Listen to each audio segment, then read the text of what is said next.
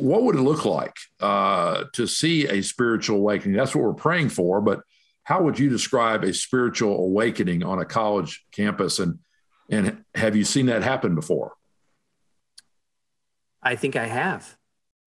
I think that a student at the University of Missouri, and there were groups of students gathering to pray at 10 o'clock at night, every night in their dorm room.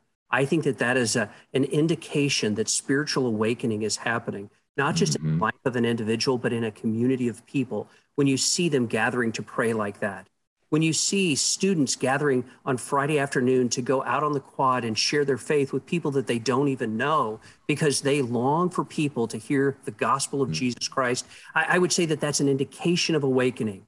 Like, do we have precise definitions of what it is?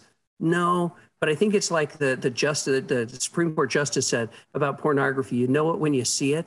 And I think that's what's true here of awakening. And I think that I've had the privilege of being in some of those places. What we saw in those 16 years in St. Louis, where there were students who were gathering to pray and disciple other students in their faith on college campuses across the St. Louis region, those are examples of what I would describe as really a sense of revival and spiritual awakening.